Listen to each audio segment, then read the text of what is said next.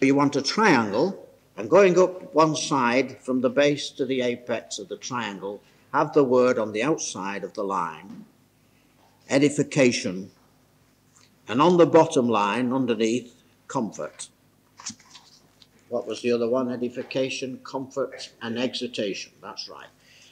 And we have been teaching on the 3 vocal gifts of the Holy Ghost: tongues, interpretation, and prophecy. Vocal because we speak them out in the local church. And one of the safeguards of these gifts is they must come within that triangle for the local church. In other words, the gifts must come within that triangle, either to comfort the church with an inspired utterance from God, or to edify the church spiritually, in the spirit that brings blessing into the soul, or comfort for those who may be coming to the meeting in need. Such things as guidance of will for your life and those kind of things, generally speaking, are outside of that triangle, because that is a rare gift. That is not the gift of prophecy here, but it's the office of a prophet, and they are rare indeed. And so when anybody gives guidance in a meeting, going to the extreme, Mrs. Jones, you must now divorce your husband and marry Mrs. so-and-so. That's extreme, of course. But you've got to be very careful with that kind of a prophecy, because it's direct in life. It could cause disaster. And unless that is truly of God, then you're in trouble. And so in the local church, everybody can prophesy, everybody can speak in tongues, everyone can interpret within that framework. And you can have a glorious time of blessing. It's to comfort, to build up, to edify. And last week, we referred to the chapter of Genesis where it says God has made man in his image, in the likeness of man, he made him, so that man is a god. And because of sin is fallen. But when we are converted at the cross, we are restored back into that position of sons and daughters of God. And we become actually like God. And the whole purpose of salvation and the church and teaching is that we may grow in the image and the stature and the fullness of Christ. And all these gifts and the ministry are to build us into the image of Christ. You'll see again and again, as you read through that chapter on the gifts of the Spirit, that let all things be done decently and in order, and may it be done to edify, to build up the church. And we said that if we are made in the image of God, then we have amazing potential. The human mind, memory. What a marvelous thing that is. Imagination. We can imagine all kinds of things. We can enter into a world of fantasy in the natural. Even in the fallen state of man that don't know Christ, who've never been filled with the Holy Ghost, you can go and you can build a world of fantasy in your mind. You can go back to when you was a small child and remember all sorts of things. The human mind has tremendous capacity. And even in its fallen state, it's a marvelous thing. But in God, and redeemed and pure, and God using it, what potential? What could God reveal? And what could that mind reveal through the mouth to the other members of the church as God uses that mind if it's dedicated? The same with our hearing. What a marvelous thing is hearing. I'm amazed when I think I love music. I was brought up in a family of musicians. All my family on my father's side were professional musicians. And I love to bring illustrations about orchestras and bands and all the different instruments and all blending together and then all in accord with one another. And sometimes they cross one another, and discords purposely written so that it brings a certain effect in music. And going, double piano and double 40 and all the wonders of music and all the various sounds, the violin and the trumpet and the bass, the deep sounding instruments, the sweet sounding instruments, all in the orchestra. And at the front, the conductor. And when you think of hearing, how we can hear, we can pick out the trumpet, we can pick out the violin, we can pick out certain things in the music.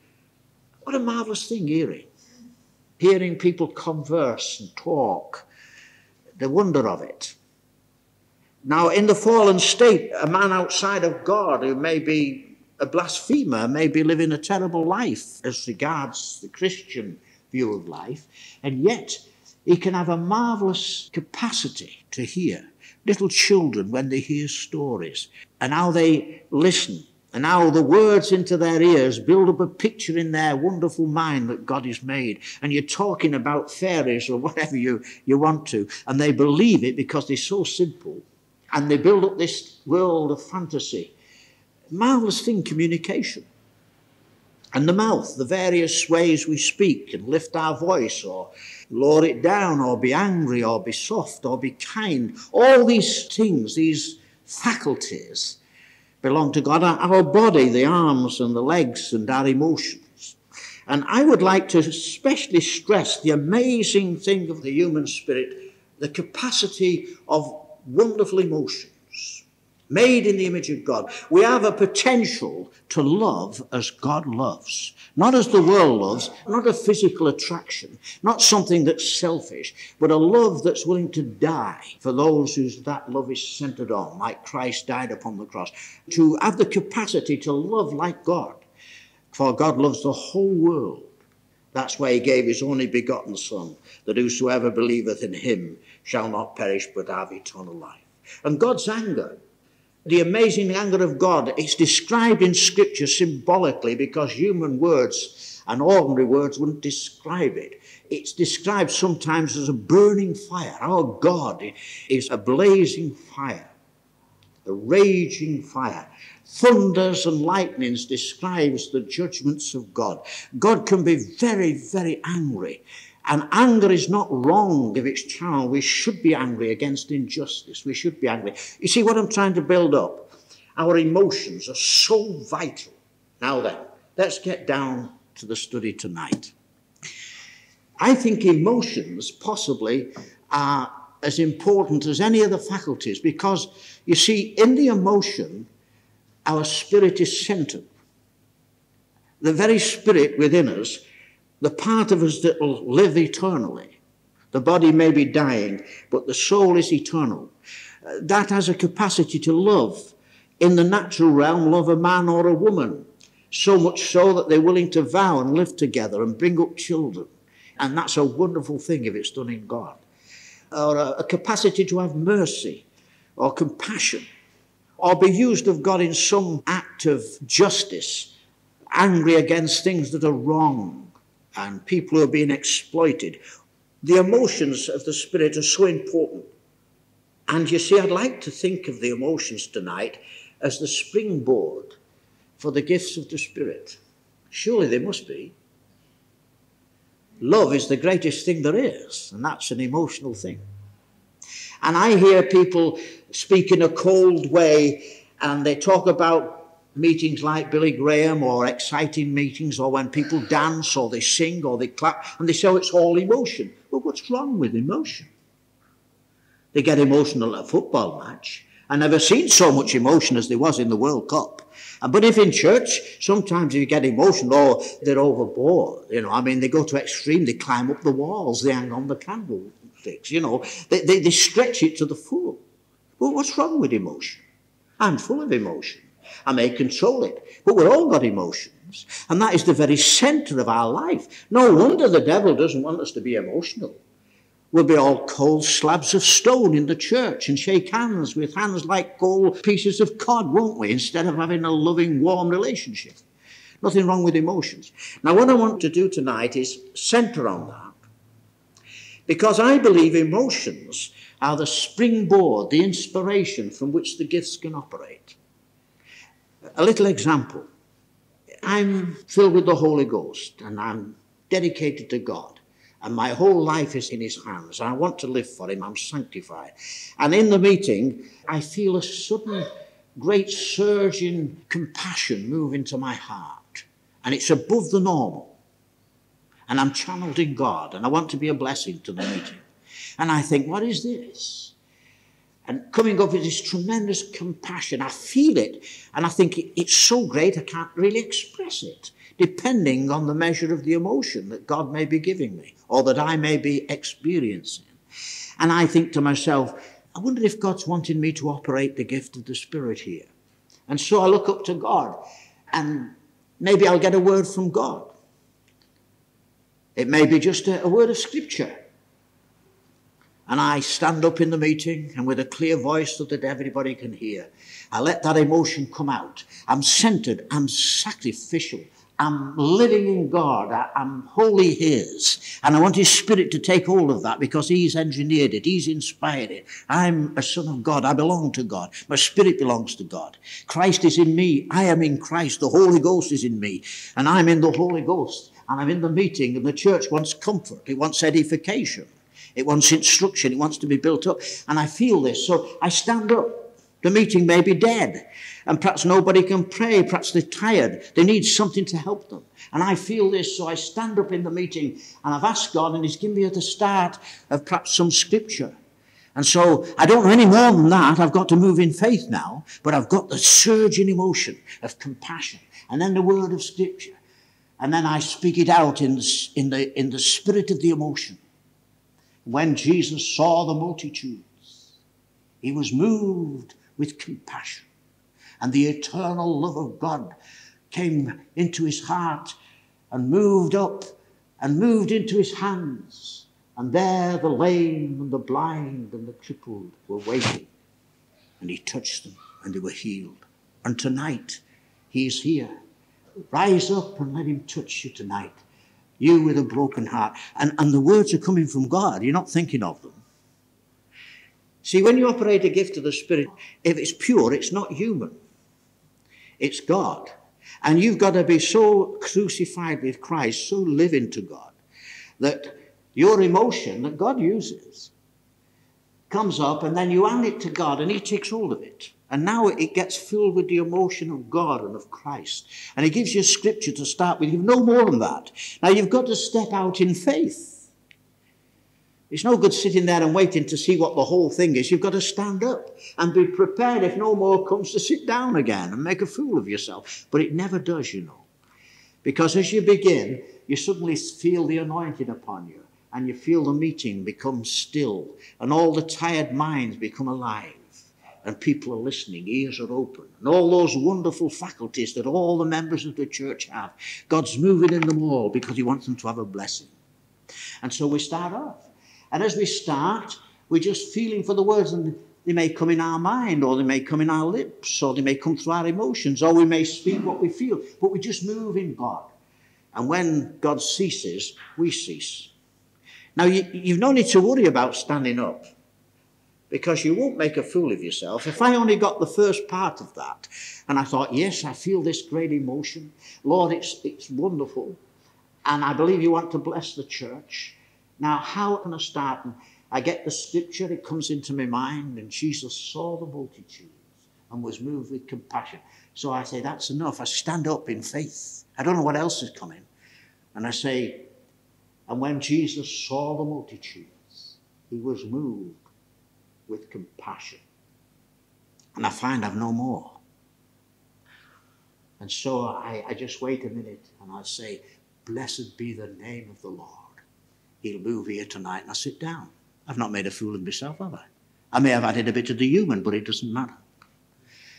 Now, anyone can operate the gifts if they understand them. You know what we do?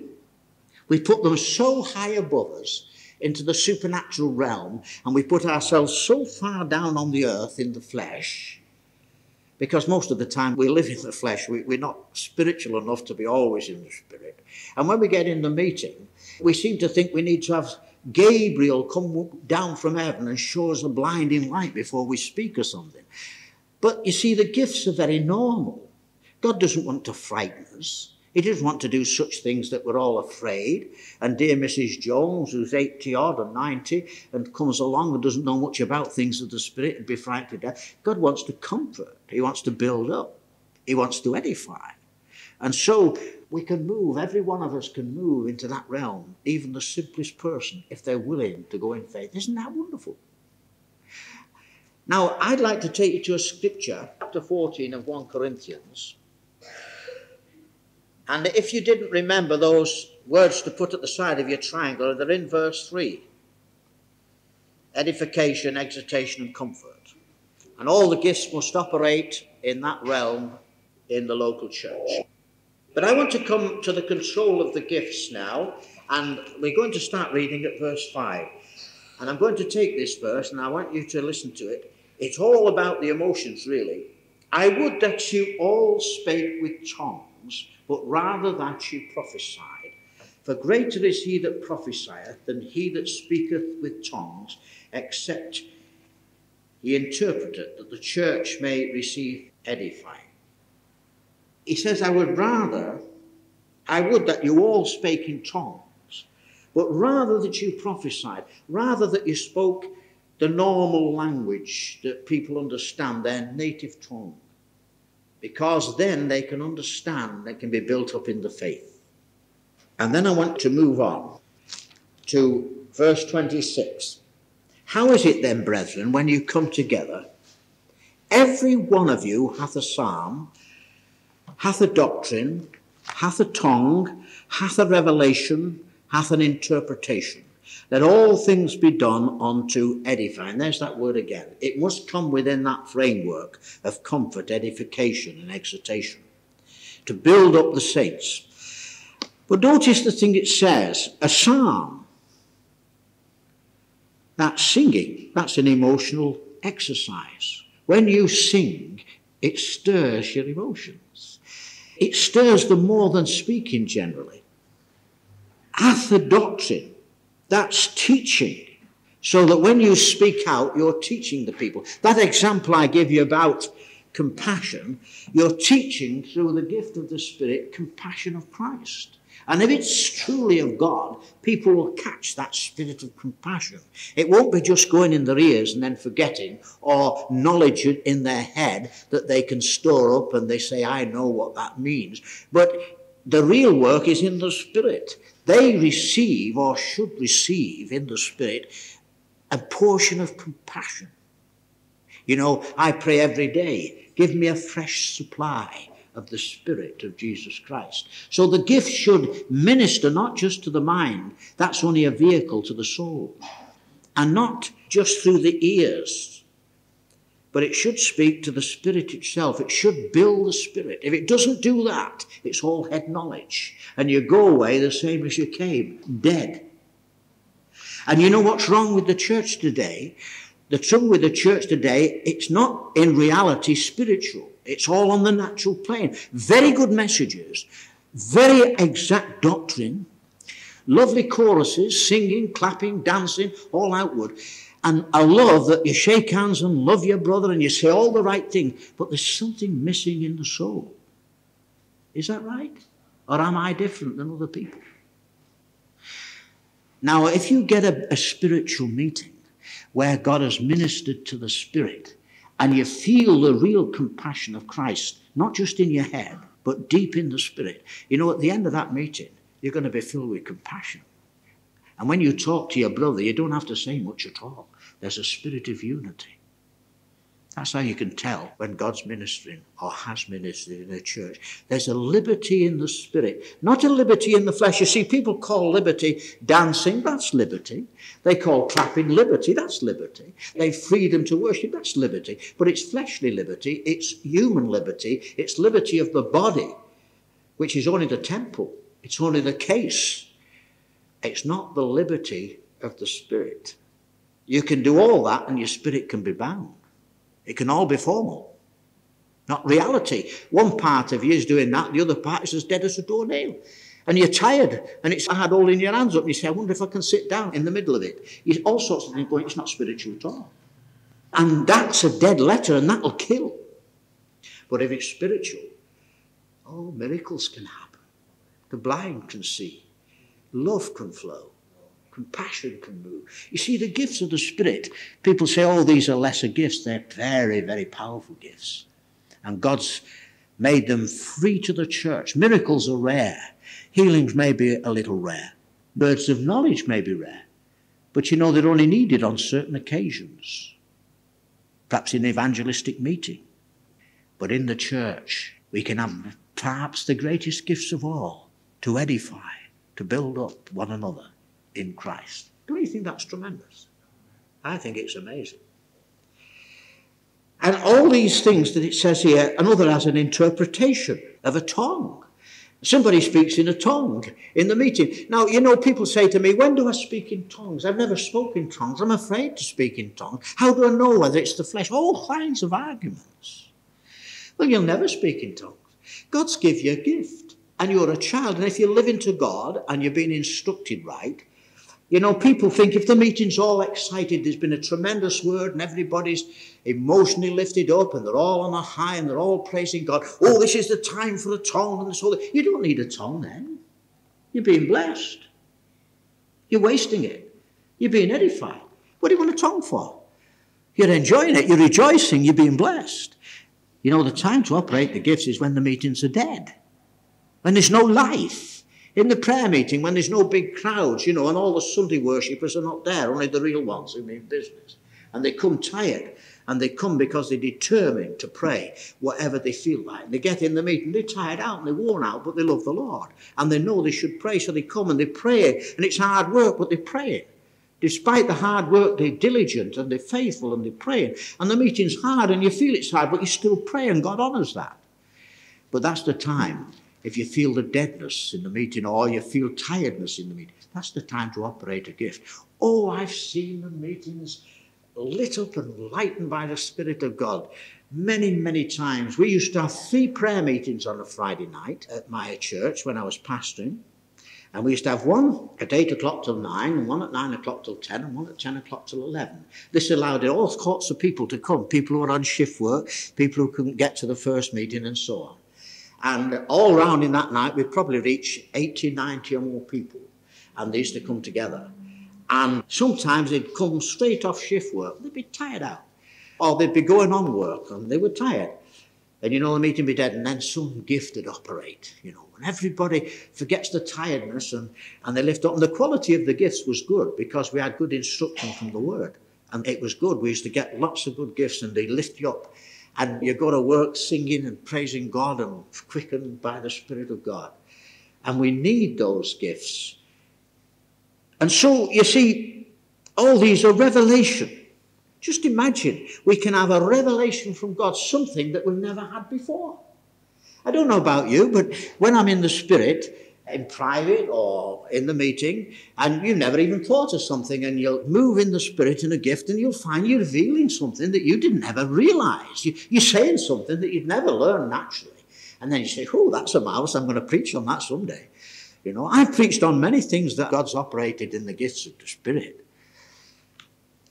You know, today I was a little bit tired, and I thought, I want to prepare for the meeting, Lord, but I never prepare on the actual day. I always prepare 3 or 4 days before, and then I have a couple of days where I don't do anything, only relaxing God, so that you come fresh, you know. And this afternoon I got up and I finished preparing.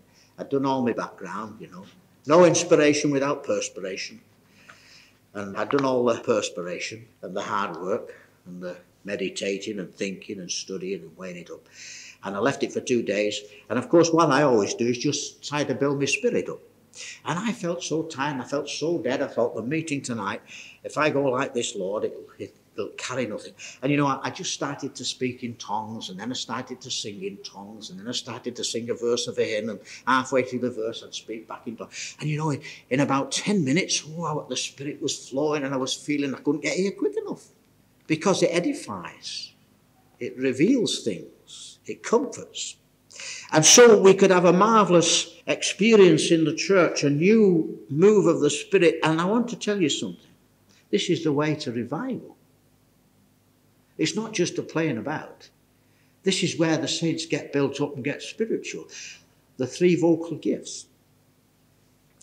I remember a church in Birmingham, and Pastor Smith will know it, Hockley. I used to go regularly with Pastor Williams. It was a great church. Not another church like it in England, you know, but it was a great church. And they had their own way of doing things. But I'll tell you, when you got in that meeting, there was all sorts going. all sorts of gifts and all sorts of things happening. And they used to sing as well. You know, you don't hear a lot of that now, but instead of just giving a tongue, they used to sing in tongues, you know. Then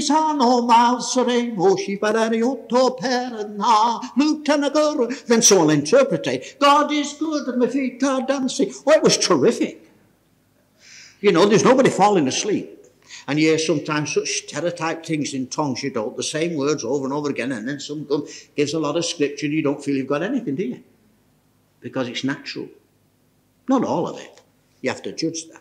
But this church was tremendous. I always got a blessing. They used to dance and do all sorts. I'll tell you a story. Oh, you'll laugh, I'm sure. Miss Fisher, she was a tremendous woman. And the other one, but Miss Fisher was a kind of a, I don't know what you'd call it, she was an Amazon. Wasn't too big, but my goodness, she'd take on the world, she would. She'd fight the lot. She'd take on the devil and all the demons and all hell. She was a real fighter. She was a great woman, and she used to tell the young people where to get off. You know, they come out of a spiritual meeting, stand at the door, stand again. She said, what are you doing like that when you've been in a spiritual meeting? Go and have a prayer together. You know, she was right on the mark. Anywhere near the church building and the holy ground. Oh, my goodness, that's right. Save that for the country lane. You're here in the presence of God. Praise his name. And they had the men sit on one side and the women another. I'm not saying I say you should do that, but that was their way. But I'll tell you an amazing story. There was a man going around all the churches, and he was one of these chaps, you know, that thought he was going to put all the church right. He thought he was a real prophet. And he was going around all the churches. In every church he went in, he was bringing thunder and brimstone and the judgments of God. You know, there was not an atom of love in it, and there was nothing of God in it. It was him. But he didn't know it. And he thought he was doing God a service, and he was smashing churches up and causing havoc, you know. Anyway, they'd heard about this, but one Sunday morning they had a big church, you know, packed out. And one Sunday morning they didn't know the man. But this man came in, and he sat about halfway down. And halfway through the meeting, he stood up, and he started in a loud voice. He was just about to start to condemn everything. And Miss Fisher says, the Spirit came upon me, brother. She says, and my hand went out like that, and my fist was clenched. She says, and the Holy Ghost got in my legs, and I started to run off the platform. She says, and my eyes were closed, and I ran straight at him and hit him on the chin. She says, and he fell backwards on the pew. And she says, and then he jumped up, and he ran out, and he said, the sister on the back row gave him a kick up the bottom and says, hallelujah. She says, we've never seen him since. Well, you can say what you like, but to me, that's Holy Ghost. There was no prim and proper, you know. Now, brother, now this, now that. You know, none of that. Holy Ghost. And they were ordinary people. They were ordinary people, you see. And God doesn't want us to be what we're not. That's hypocrisy, isn't it? There's a tremendous lot of hypocrisy in the church. I'm sure Jesus would be saying to a lot of us, you know, woe unto you Pharisees, blind leaders of the blind. Outward you're like whited sepulchres, and inward you're full of dead men's bones. And that's right. And there's no revival. You know, we're talking about the church in victory and revival, and the world's going to pieces, and our country's going to pieces, and we're not even touching them. And I don't see any real miracles today, do you? And where's the sinners? I remember a time in our church, after being on television, when every week we're having 50 to 100 sinners saved. Every week, from all over, in Holland and everywhere. And God was moving in the power of God, and the blind were seeing, and the deaf were hearing. And it was nothing formal about it, praise God. That's what we want, isn't it? I'm getting excited. My goodness, God help us if we don't get excited about this kind of stuff. When I read the rubbish that's coming over by intellectual people on the television, and when I hear the politicians with all the duplications and all the... Oh, my goodness, give me the word. Let me keep separate, not of the world. Hallelujah. Are you happy you're here? You don't want a telly coming in, do you? You don't want to turn the telly on. Oh, I thought you wouldn't. Praise the Lord. But, you know, emotion is so important. I'll tell you another mistake they make. They come in and they've set what the meeting's going to be before they start. They're going to do it. Different styles. Some churches, it's very formal, very slow, very nice, very ordered. Nothing ever happens. Other churches, it's all excitement, all joy, and all dancing, and all praising God, and they're the ones that are there. There's no difference between them. It's the Spirit. It doesn't matter whether you dance or whether you're quiet. It doesn't matter whether you're jumping or whether you're crying. It doesn't matter whether you lay on the floor in prostration and helplessness and broken and absolutely humble before God, or whether you're jumping with joy at something. It doesn't matter.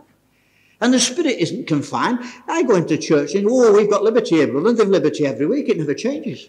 Well, that's not liberty to me. It's stagnation. Praise the Lord. Don't you believe that, Bob? That's right. Yeah. I had a good time in prayer today and it's all coming out. Spirit. Instead of all up here and all nice and, praise the Lord. When we come together and sing choruses, that's not a formality. That's not just part of the service to get everybody in the meeting. That's not what it's for at all. What it's for, it's so we can get to worship God, so that our emotions can move. I don't know about you, but after I've been in a meeting, I was telling my daughter Christine here, she's there, she's the youngest, she's got 4 children, she's lovely, she loves the Lord. But when we sing the chorus, I was saying to Christine, now they've got these overhead projectors. Now, I'm not criticising, I'm not against them. They're good. It's fine. But I find for me, I don't remember the words the same as I used to. When I used to be taught the choruses, I used to remember the words more. Now, I'm getting lazy. I look at that. I don't need to bother learning them, so I just sing them, you see. Now, I get a blessing from them, don't get me wrong, but you see, I don't know about you, I like to still be singing choruses when I've left the church. I like to sing them on the way home. I like to sing them in my car. I like to sing them in the butcher's shop. I like to sing them in my mind, in a crowd, and they don't know. I like to sing them all the time because I want to build up spiritually, and I've only got a short time on earth, and I want to build up quick so I can do something useful for God. And all this week there's a lovely chorus been going through my mind, and I know it's beautiful, and I get all the feeling of it because I've sang it on the overhead projector. And it goes something like this: I love you, Lord, because you first loved me. And I thought, oh, that's tremendous. Do you know that one? And I couldn't remember the rest of it. So I keep singing that over and over again. It does the job. Does the job. I don't have to know all the words, really, as long as my heart's right. I love you, Lord, because you first loved me. Praise the Lord. Put the gears in. I love you, Lord, because you first loved me. £0.5 a tripe. I love you, Lord, because you first loved me. And 6 sausages. If you're spiritual, there's nothing unclean. There's nothing carnal. God gave the food to eat. Thank you for the sausages. They look good. Praise the Lord. I love you, Lord. Now, you see, when you come to the meetings, you've been practicing all week. So when it appears on there and you stand up, whatever others are doing, you're lost. Oh, you've got the words now. I love you, Lord, because you first loved me. And you really get it. I love to sing the choruses. But you see, what it does, my emotions are being built up, ready for the gifts of the Spirit to move. Amen. Many times when I'm in my private prayer and I sing to the Lord, I sing in tongues, I sing in the Spirit, I sing psalms, I sing hymns. I've got about 5 favourite hymns. And I'm singing them all the time, and I think God loves them. Although he must have heard them thousands of times, but I think he loves them. O thou who camest from above, the pure celestial fire to impart, kindle a flame of sacred love on the mean altar of my heart. There let it for thy glory burn with inextinguishable blaze, and trembling to its source return in humble prayer and fervent praise. And I sing those hymns. I think I sing them every day. There's 5 of them. Give me the faith that can remove a mountain to a plain. And I can see the miracles happening. One day I'll pray for the sick, and I'll have the faith to move a mountain. You see, people come and pray for the sick, and all week they can't. And if in any church you're going to have the gifts operate, you must be living the life. You don't just turn it on like a tap. Oh, I'll operate the gifts of tongue now. And everybody sits there and says, oh, it sounds like a machine gun. If I'm overcritical, forgive me. But I'm zealous for God. I've tasted something. I know there's far more in the eternal realms of the Spirit of God. I've tasted enough to hunger and thirst after it. I want more of it. I want to see it operating more. I want to communicate it to others. I want to see a revival in God's church. I want to see every child of God utterly God's. And then we'll see a revival. We'll start at the church. And God will soon send the people in once we get in that place. Because when they enter in, they'll say, God is in this place. This is the very gate of heaven. That's what they'll say. There's other scriptures to back up all I'm saying, you know, if you're looking at Ephesians 5 and 19. And this Colossians 3. You'll read there about singing and praying in the Spirit, speaking in hymns and psalms and spiritual songs. Do you know that chorus? Be filled with the Spirit, speaking to yourselves in hymns and songs and spiritual songs. You know that one, don't you? Making melody in your heart to the Lord. Notice, in your heart, privately. It's all right, you're not going crazy. You're doing the best thing on earth. You're worshipping God with the gifts of the Spirit. Oh, my. Some people get baptized in the Holy Ghost and speak in tongues, and then they never speak in tongues again. What a tragedy. What a work the devil's done. He's cut them off from blessing after blessing. I don't know about you. It's not always easy to start speaking in tongues or worshipping in tongues. But once you start and they get moving, it's amazing. And I don't stick to them, do you? I like to move around because I think God's a God of variety. You know, in my private prayers, I might start off with tongues. Slide to prayer, o Christum della beno, asite per, O land of Braille, O thou who camest from above, the pure celestial fire to impart. I'm enjoying myself in God. I'm being edified in God. My emotions are moving in God. I'm free in God. I'm not tied down to a routine. Don't you find prayers sometimes are so routine, you know? Please, Lord, bless that, bless this, do that, heal this, do that. God knows all about it. Now, I don't say we shouldn't pray. We should. There's a time for that. But surely there's a time to work. And it's in the Scripture. Your prayer life will take on a new dimension if you can get this. You'll want to run to prayer. I said to Christine's little boy today, he was coming up, he follows me around, you know, and he likes to talk with me. I said, I'm going for prayer now. Going for prayer now. How long, Grandpa? An hour. Don't disturb me. Right-o, Grandpa. He's a great little lad. He's spiritual, isn't he? Great. Praise the Lord. Now, let's move on. Because I think this is important, the control of the gifts. Verse 29, let the prophets speak 2 or 3, and let the others judge. And it says in verse 27, if any man speak in an unknown tongue, let it be by 2, or at the most by 3, and that by course, and let one interpret. Now, if you read that, churches, all kinds of churches, good churches, have all kinds of different interpretations of those scriptures. Control of the gifts in the church. Now, I don't know what your particular church teaches or what you think. But perhaps at first glance, one would say that only 3 gifts should operate in any one meeting. Either tongues and interpretation. Somebody speaks in tongues, it's interpreted. Speak in tongues, again interpreted. Speak in tongues, again interpreted. And some would say, now that is all you have in a meeting. Or 3 prophecies in a meeting. You don't need an interpretation because it's in our natural tongue. And some say, well, it should only be 3 gifts, either 3 interpretation of tongues or 3 prophecies.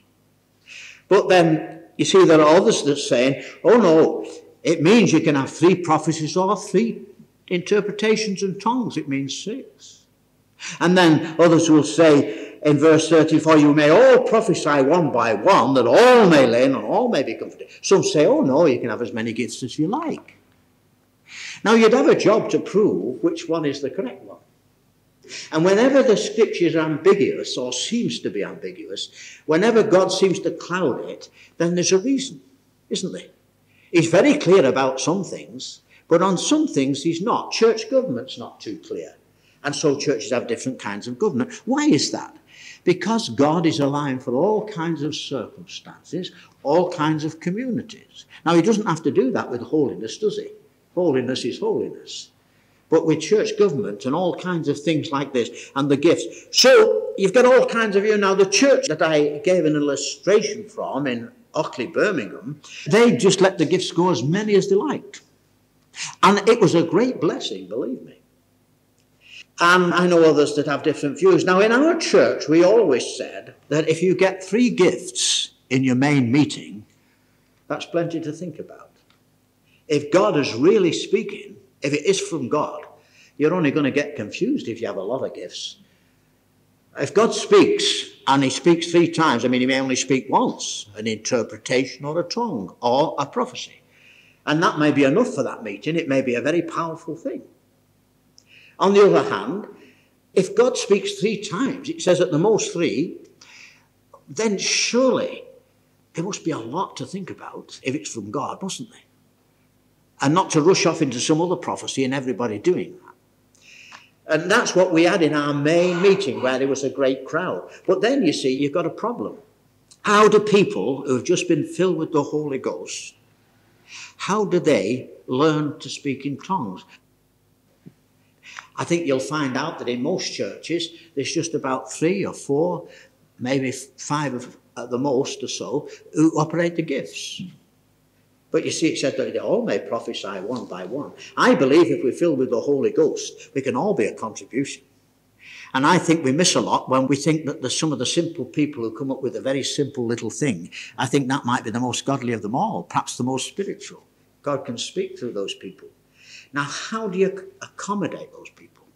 Well, I believe that the scripture gives us plenty of room to maneuver. In a big meeting, you don't want more than 3, because you wouldn't get the word. It'd be all that, and you wouldn't know what you'd got.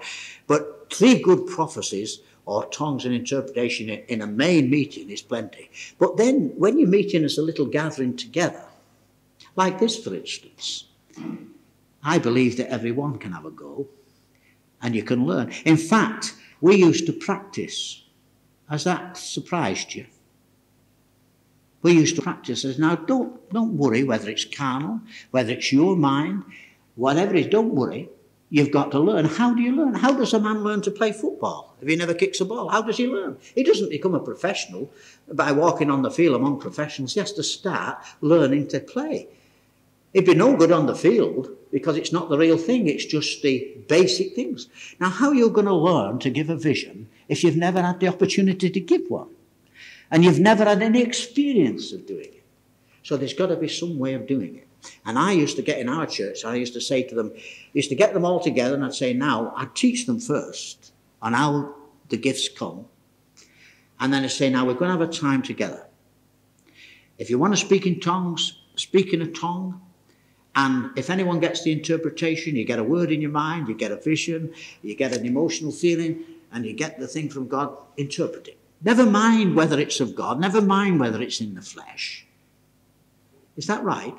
You know what the Bible says? Let the others judge. You see people say, I daren't, brother. They're so spiritual, you know, these people. They're so spiritual. Say, I daren't speak in tongues, brother. It might be in the flesh. And I'm always in the flesh. I've got to keep it under all the time. And how do I know it's of God? Well, you don't. You never know until you speak. And I'll tell you something else. It'll be very fortunate if you speak a pure word from God without a little bit of you in it. Or even a little bit of the devil in it. But you don't worry about that. You see, if you're thinking about that, the devil will play havoc with you. Because as soon as you say, I feel I've got something. I feel this love in my heart. I've got the word. Jesus saw the multitude. I think. And the devil says, in the flesh. You know that scripture. You know you're an emotional person. It's in the flesh. Let someone else do. And the opportunity goes, you see. I say, forget all that. Have a go, Joe. Step out in faith. Faith doesn't reason. Faith doesn't think. Faith steps out. It's the substance of things hoped for, the evidence of things not seen. You've got to start moving. And if you've got to close it nicely and rounded and you've nothing else to sit down, you might have spoke a very profound word for all you know. And you've no need to worry, because if the church is taught right, we don't accept everything as infallible. If somebody gets up here and gives a prophecy tonight, I'm not going to accept that as infallible. You know what I'm going to do? I'm going to judge it. Now, I don't judge it critically. I judge it by the word. If somebody says something here that goes against the word, or the spirit is wrong, or it's a wrong spirit, I can feel the spirit of it, I'm not going to have it. I'm not going to say it's not of God, but I'm not going to have it. I'm going to wait and see. Judge it. Now, you don't go around saying, brother, that was in the flesh. You'll stop everyone doing it. You just keep it to yourself. Your understanding with children will learn it. Do you follow me? People go around and they say, oh, you were in the flesh. Well, let it be in the flesh. We're judging it. It doesn't affect us. We know where it's from. They're only learning anyway. You don't discourage your children when they're doing things and make a few mistakes, do you? And so you learn. Now, we don't say that's spiritual. We're not saying that's from God. But there'll be something of God in it. And slowly but surely, they'll develop and they'll grow. And then you'll begin to really operate. With good, sound leadership and working together, tremendous things can happen. So, I've done that. And I think it'd be a good idea if we did it sometime, after we've had a little bit more instruction. And you'd get a blessing, you know. You'd be running to the prayer meetings. You know, I remember times when our young people, young ones, 9, 12 and so on, they'd been saved, filled with the Holy Ghost, been through the waters, and they were meeting. And you know what they were meeting for? Not for games, you know. Not for the Gang of Seven or treasure hunts. To pray and to prophesy. And they were taught like I'm telling you now. And you know, they were tremendous, these youngsters. They'd get up and give visions and prophesy. And they couldn't wait to get to the meetings. They were on fire with God. And we think we've got to entertain them. I'll tell you, spiritually, they can be as wise as the oldest member of your church. That's the kingdom, unless you be like a little child. And if you teach them right, they're going to be strong. Praise God. So all may prophesy one by one. And then I'll just close now. The spirits of the prophets are subject to the prophets. See, I've heard so many people say, oh, brother, I just had to speak in tongues. The anointing was upon me. You don't have to speak in tongues at all. I hold back many, many, many times when I've had a real word from God, I believe. But I don't always give it. You see, when that means that the spirit of the prophet, the spirit of the one who gives tongues, the spirit of the interpreter, it's subject to him. He has control of it.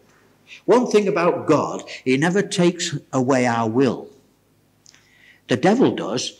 If you want to do something for the devil, you've got to go in a trance and you don't even know what's happening and you feel weak and worn out after because he takes possession and he says all sorts so you have no part in it. But with God, you have a free will. The Holy Ghost will never operate without your willingness. That's why people don't speak in tongues. That's why they don't step out. He doesn't take over. But once you step out and he works with you, then he works with you. And when you stop, he'll stop. And if you don't give it, he won't force you to give it. And that brings control. You have complete control of the gifts. I remember a brother who came to our church, and he wasn't a member. And he was a very forceful personality. A lovely brother. He loved the Lord, but a bit extreme and unteachable. He was a good brother. He had a fervent, zealous spirit, and he'd win souls, but really, he wasn't much good to the church. He was his own man. He wouldn't take any instruction. He knew what he wanted. He was God's man. And he used to come to our church occasionally. And we had a big church. And he came to me once and talked to me in the vestry, just about 10 minutes before the meeting. And I'd been praying 3 or 4 hours. I got a word from God, and I knew it was from God. And this man walks in, can I come in? You should never go to your pastor 10 minutes before the meeting. He's been praying 4 hours to get to that place to speak. Or perhaps, whatever it is, he's ready, and you come in and get him on a carnal level. That's all wrong. If you want to see him, wait till after the meeting. He knocks on the door, he comes in. I says, I'm just going into the meeting. Oh, yeah, but I want to tell you, it's very, very important. God spoke to me. Oh, yes, what is it? He says, God's told me I've got to preach here tonight. I says, has he? He said, yes. I says, well, I'm preaching. He says, make no mistake about that, I'm going to preach tonight. I've been praying 4 hours and I've got a word from God. Well, I've got a word from God, and listen, you've got to let me preach. If you don't, I'll disobey God. I says, don't worry. Don't worry. Brother, all your responsibilities have been passed on to me. I'll take God's judgment. You're not preaching tonight. I'm preaching. Oh, you can't do that. I says, I'm doing it. That's the kind of man he was. And then he used to come in the meetings, and every single meeting he'd operate 3 gifts. Prophecy. Every meeting. Now, in the main meeting, we only allowed 3. So my own members who were tithing, giving to the Lord, getting all the instruction how to operate the gifts to bring a blessing. And here was a stranger who never came to the meetings, never tithed, wasn't a member of the church, wasn't loyal, coming in and having his own little fling in a big church and enjoying the blessing, you see. And so I called him aside again. 2 or 3 times I said, you're not going to speak in tongues or interpret in our church for at least 3 months. Oh, he said, you can't do that. I said, I'm doing it. And I said what I've said to you. Well, I told him I forbid him to speak in tongues or interpret in the church for those reasons. And I believe I was right. We had a big convention. We had an international speaker. And he made a very special effort to get to our meeting. It was very well known. The church was packed out. And he had to get a train, I think at 8:45. So I was putting him on early so that he could preach and get off. He made a special effort to be there because I knew him and he wanted to help me. And he was a great preacher. And so I wanted him to get on, you see. And the place was packed with people from other churches. Of course, they didn't know all the private things I'd had with this particular brother. Sure enough, I says, now Pastor so-and-so is going to preach. Sure enough, up he stands with a great, and he had a terrific voice. I'm not kidding, it used to lift the roof off. Oh, he's just going to start off. And I says, hold on. And I stopped the meeting. And God was on it. He stopped. I says, you've not got to prophesy or preach in this church, brother. Oh, and all the people, they looked at me, you know, I was the arch villain. I says, you're not doing it. So he went off again. So I says, stop doing that. And I'd like you to leave. Well, you could have heard a pin drop. Convention, big speaker, all the people looking at me. What a terrible man he is. But I didn't care because God was looking as well. And he preached the word, and he said to me after, he says, I'm glad you did that. He says, I wish more of our pastors would do it. You see, the gifts are not to play around with. The prophet is subject to the prophet. And in any case, it's not courtesy, it's not even good manners to go into a church and you're unknown and you're not even a member to monopolize the meeting. That's not fruit of the Spirit. You know them by the fruits. If that man had been gentle, kind, and just occasionally spoke, I wouldn't have said a word. But you can't have someone do that. Now, you'll never build a church unless you have discipline. And you'll never build a church unless the pastor has the full control. The pastor's weak. I'm weak. So is any other pastor. We're only men. On the pulpit, God gives us a certain anointing, a certain thing, and people look up to us. And we have a certain standard. We know all that. But we're just weak. We're just men. We make mistakes. And people could say I was wrong with that man, and maybe they were right. But I'll stand before God in the judgment for it. You see, I have a responsibility for that church. And so if I make a mistake, all right, I'll make many. But the blood will cleanse me. And God knows I've done it with a good heart. And unless you have somebody in control, it's chaos. Fancy an orchestra, all playing their own things, and the conductor stood there and let him. My goodness, he'll wrap that down and say, you, sacked. You play as I want you to play. And he's right.